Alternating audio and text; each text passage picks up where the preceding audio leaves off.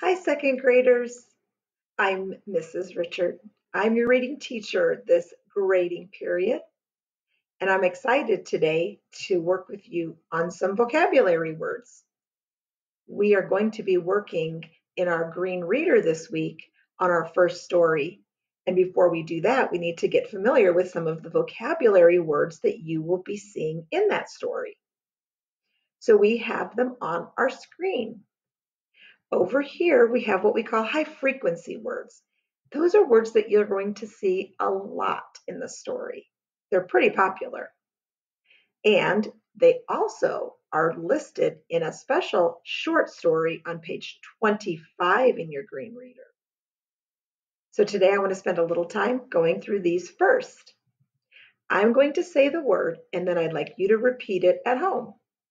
So the first word is beautiful. Now you say it. Country. Now you say it. Friend. Your turn. Front. Someone. Somewhere. I bet you know the meanings of these words, or most of these words, but I want to spend a little time just talking about them. The first word, beautiful, is a word that would describe something that's very pretty. So right now in your head, can you think of something that you feel is beautiful, that's very pretty? The next word is country. Country is like an area. It might be a specific country that you live in, but it also can be an area, a space where people live. And in the country, they might have lots of land or some horses or a barn. That's kind of a country that's far away from a city.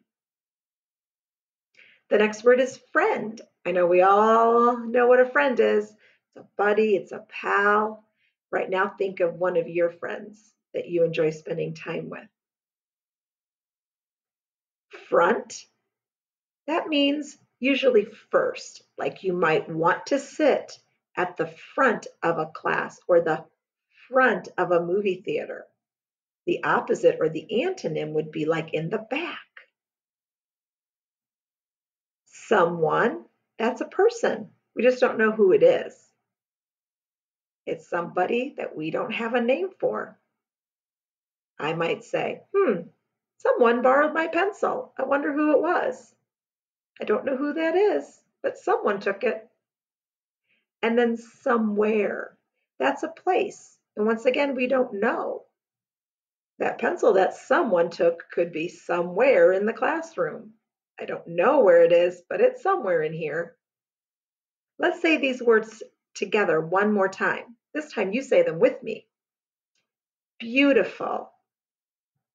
Country. Friend. Front. Someone. Somewhere. And if you are having a little trouble, it's okay. You can look on page 25 in your green reader, and these words are on there and they're all highlighted in yellow. And the more you practice them and the more you say them, the easier they'll be to remember when you see them on a page in any book. Our story, The Twin Club, also has specific vocabulary words that go along with that story. So let's say these. Please repeat after me. Cousins. Your turn.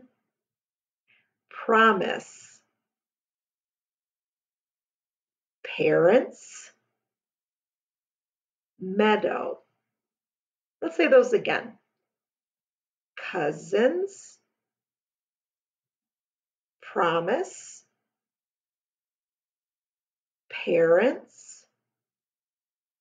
Meadow. These four words will be in our story, The Twin Club. So they're pretty important words. We have definitions behind them that explain what those words mean.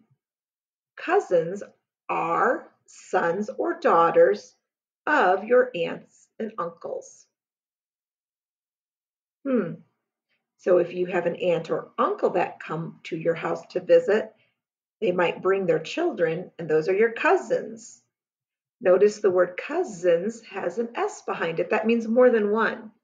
So you could have one cousin that came to visit, or you might have a lot of cousins that came for a visit. The next word is promise.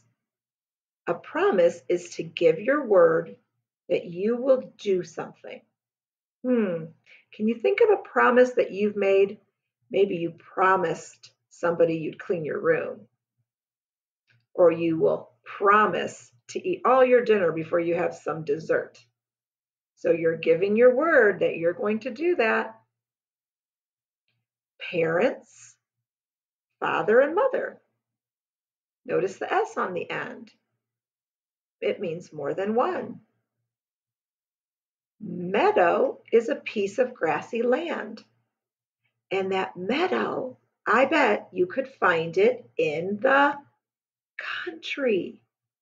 Remember, the country is an area that has lots of land, possibly a barn or horses and cows. There could be a meadow there, a big piece of grassy land where those horses and cows might graze. So let's say these words one more time. Cousins, promise, parents, meadow.